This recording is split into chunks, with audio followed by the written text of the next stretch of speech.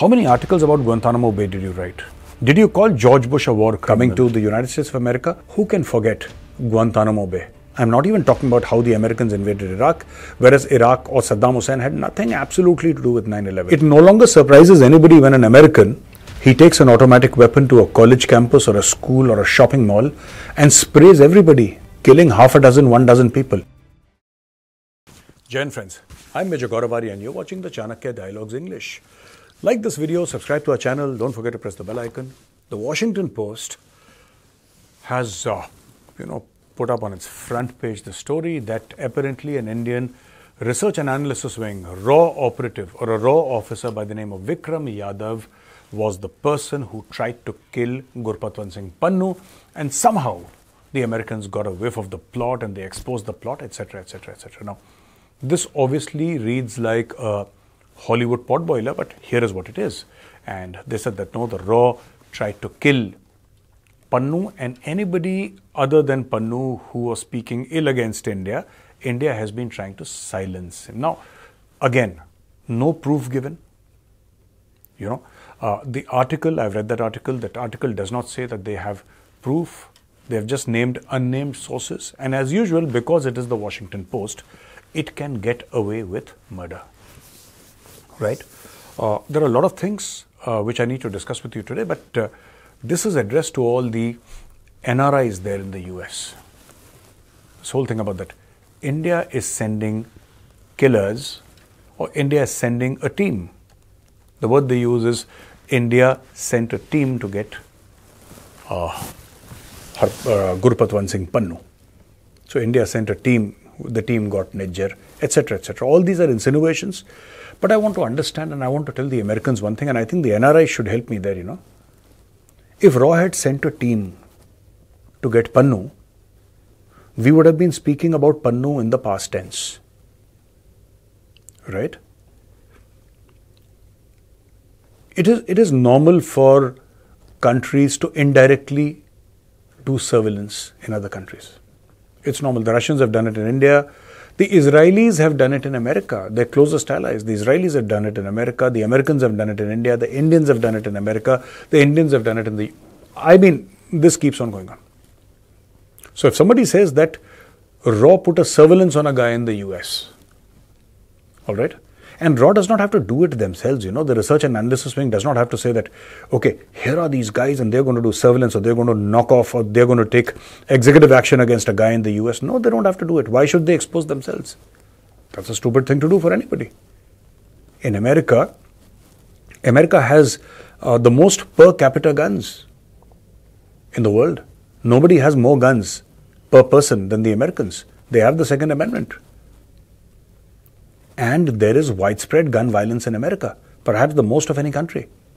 It no longer surprises anybody when an American, he takes an automatic weapon to a college campus or a school or a shopping mall and sprays everybody, killing half a dozen, 1 dozen people.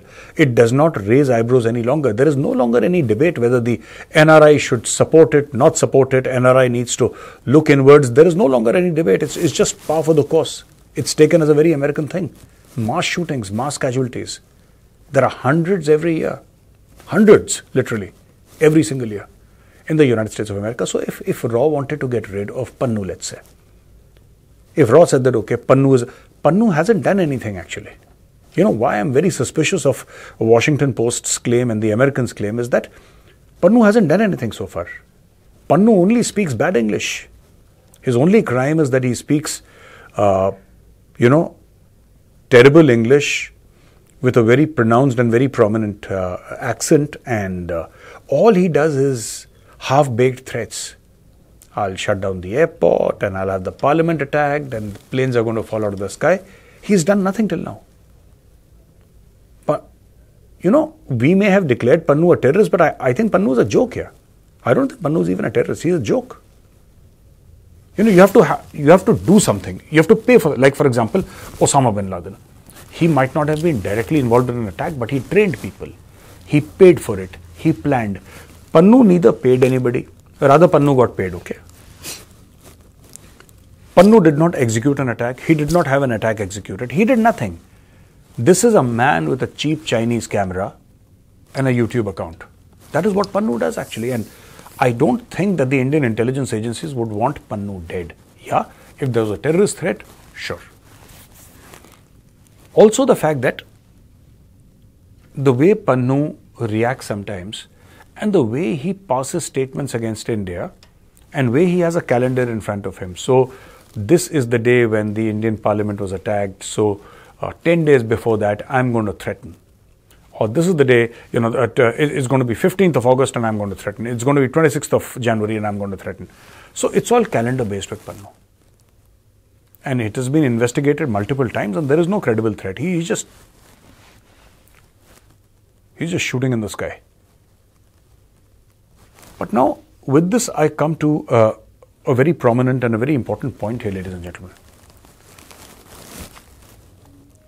Does India have a right to take executive action against people who work against its national interest? I'm not talking about critics. I'm not talking about critics. I'm not talking about critics of Prime Minister Modi's policies. I'm not talking about critics of India's policies. No. You're welcome to criticize. You're welcome to go to town. You're welcome to create whatever you wish to create. There is no problem. There is no problem at all. But if you indulge in terrorist acts, if you support, finance, train or motivate terrorists, or if you try to create a terror cell outside of India that is detrimental to India's national security, does India have the right to take executive action or not? This is my question to our viewers today. And please, I would request you to write in the comment section. Does India have the right? Today, as an Indian, I would say yes. America had every right to go into Abbottabad and kill Osama bin Laden. Now, Osama bin Laden himself did not pilot those planes and smash them into the World Trade Towers. He did not put that plane down in the Pentagon. He did not train those hijackers. And yet, he funded them, he directed them, he passed orders. And that makes him complicit. And this is why SEAL Team 6 entered Abbottabad, entered his house, killed him. Killed a couple of his family members, took away his dead body. And President of the United States, President Obama, no less, announced to the American people that we have killed Osama bin Laden. So here's the thing. Countries take executive action. Okay? And I just wonder, and I'm asking this to the NRIs, I just wonder, does India have a similar right, or this right is only reserved for white countries? Why do I say white countries? Why do I bring this factor of a race in between? So, Canada has every right to send thousands of troops to Afghanistan. Now, the Afghans did nothing to Canada. Al-Qaeda did nothing to Canada.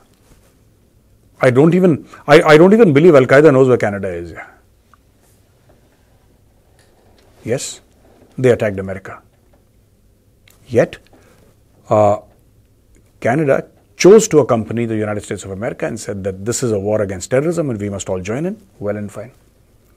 And Canadian troops were accused of the worst human rights violations. In Iraq, in Afghanistan, in Libya. They were tried. Many of them were sentenced. Coming to the United States of America, who can forget Guantanamo Bay? I'm not even talking about Iraq. I'm not even talking about how the Americans invaded Iraq, whereas Iraq or Saddam Hussein had nothing absolutely to do with 9/11. Saddam Hussein did not even know that 9/11 happened. He had no clue. This man's country was attacked, he was hung. Not that Saddam Hussein was a paragon of virtue, he wasn't. He was the devil incarnate. And perhaps, the people of Iraq got justice when he was hung. But the point is, how can you invade a country just like that? So it is okay for America to have CIA torture cells in Guantanamo Bay. It's okay for America to keep people in prison for decades and decades without ever seeing the face of a judge. It's okay for America to tell its lackeys like President Pervez Musharraf of Pakistan, in which he personally ordered the kidnapping. You heard that right. The President of Pakistan ordered the kidnapping of 4,000 Pakistanis and he sold them as Al-Qaeda operatives to the United States of America. 4,000. This is by his own admission. And you can check Pakistani media. They'll tell you, not social media, mainstream media, the newspapers, they'll tell you. How Pervez Musharraf sold 4,000 Pakistanis, innocent Pakistanis, to the Americans, saying that this guy is from Al-Qaeda. Because the Americans said that for every Al-Qaeda operative, we'll give you these many dollars. This was God sent for Pervez Musharraf.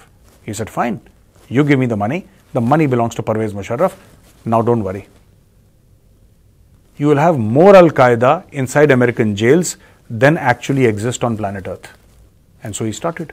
He sent the ISI, they caught hold of these people, vegetable vendors, somebody working in a cloth shop, person selling fruits, a school teacher. Suddenly everybody in Pakistan became Al-Qaeda, and they sold them to the Americans. The Americans also at that point in time, anger is one thing, but they'd become so angry that they did not look at good or bad. They lashed out at everybody across the board, and hundreds and thousands of people were kept in solitary confinement. They were tortured. Some of them were tortured for decades. People went crazy. They went out of their minds, and the Americans did it. So the Americans can do whatever they wish. The Americans can attack countries. They can hang presidents and prime ministers. They can have innocent people kidnapped from third countries. They can give money to despots and dictators and have this done. They can put them in Guantanamo Bay, do waterboarding, give them electrical shocks. I heard waterboarding for the first time when you were telling us about Guantanamo Bay. The people discussing this, and they said that there's waterboarding, and I said, what in God's name is this? So they said that no, the person lies down, then you put a cloth on his face and then pour water, something like that. It gives the impression to him that he's drowning, etc. So electrical shocks on people's private parts. That is what America did, and the innocent people. Many of them were Pakistanis, by the way, innocent, absolutely innocent Pakistanis. Fruit and vegetable vendors. And when the pain got too much, I'm just telling you because you need to know the context. When the pain got too much, there's the story of a Pakistani vegetable vendor. He's picked up from Karachi. Karachi is, incidentally, Pakistan's largest city and contributes the maximum amount to their GDP. So this vegetable vendor, he was tortured by the Americans in Guantanamo Bay, and he held out for a very long time. And one day he just broke down, and this guy, who had never heard of Al-Qaeda in his life, he never even heard of Al-Qaeda in his life, he admitted that he was Al-Qaeda because he wanted to make the pain stop. He was so desperate for the pain to stop, he said, okay, yes, I'm the one. So this has been going on. I mean, how can America tell India that, hey, there is a guy called Vikram Yadav who works for RAW and he planned a hit on one of our citizens. You planned a hit on countries. You've devastated countries. You've wiped out wedding parties in Afghanistan and frontier Pakistan, frontier areas of Pakistan, that Khyber Pakhtunkhwa area. Entire wedding parties, 40, 50 people, 30 people, dancing, singing, going for a wedding, right? And 40,000 feet above the ground, there is a Predator drone. And somebody in the deserts of Arizona presses the enter button on the laptop. A Hellfire missile goes, hits the bus. The entire wedding party is vaporized. This is what America did, by the way.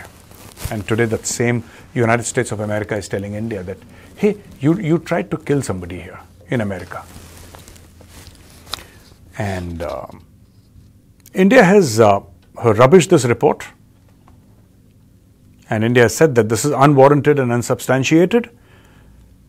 And they said there is an ongoing investigation of the high-level committee set up by the Government of India to look into the security concerns shared by the US government on networks of organized criminal, terrorist and others. Speculative and irresponsible comments on it are not helpful. Meanwhile, the White House said that India is taking allegations regarding the assassination of Gurpatwant Singh Pannun seriously. It, however, refrained from commenting on the FBI probe into the matter in the criminal case filed by the Department of Justice. So, all these people, America has, said that India is already doing the investigations and we have nothing more to add. So, America is trying to certainly, cool down these allegations, etc. But, the Western media, they'll keep on. And I don't know how many, I'm sure they must have written articles, but I'd like to ask the Washington Post and the New York Times, how many articles about Guantanamo Bay did you write? Did you call George Bush a war criminal? You should have. you can't invade a wrong country. See, I can understand that you go out to kill a guy and you kill the wrong guy. Even that is reprehensible, because if you kill an innocent guy, but you want to kill Tom, you aim at Dick and you end up killing Harry. That is one part of it. The second part of it is, you believe that Tom, Dick and Harry are in UK. You have credible reports that Tom, Dick and Harry are in UK. And you end up bombing Namibia in Africa. It doesn't make any sense. The Americans did that. And to this date, nobody has been punished. Maybe some middle or junior level officers, but nobody in the senior management, quote unquote, or the senior decision making of America. They were the people who ordered the invasions. Nothing has been done. Nothing. And here, they dare question the world's largest democracy. An absolute and an utter shame. Now, ladies and gentlemen, for the question and answers. The first question is from Kaushik. Jai Hind Major, Jai Hind Kaushik ji. Since there is an increase in Houthi attacks on international vessels and Indian Navy coming to rescue, will there be chances of India getting into a warlike situation with the Houthis, which is supported by Iran? No. I don't see any chance of India getting into a conflict with the Houthis. India has excellent relations with Iran and India has excellent relations with Israel also. That's point number one. Point number two, we are not going to war against the Houthis. We are just protecting ourselves. And we have been in constant touch with the Iranians, so there is no problem like that. And Hussein, hello sir, my name is Hussein. Hello Hussein. My question is, recently there is news that Tesla is not coming to India, so should government give grant subsidy to electric car and bike manufacturers so that we have better in-house technology instead of relying on foreign brands? Hussein ji, Tesla said that it will come to India. I covered a part of this yesterday. Tesla said that it will come to India, but it's delayed, but it went to China rather. So I don't know whether Elon Musk will come to India or not, and whether their investment is still happening or not. I think it should. But you see, India is already giving a lot of subsidies. In fact, more than 70% of the car market is owned by Tata. 70% of the electric car market. It's owned by Tata, and a very significant amount of, I think 9% or something is controlled by Mahindra. So Indian cars are doing phenomenally well. There are other countries also that are selling cars. And I think Tesla is more of finesse. It's very important. And I think Tesla is the most important automobile company in the world today. I will say that. Tesla is the most important automobile company. But India has its own ecosystem of manufacturing electrical cars, and India last year manufactured electrical Mercedes.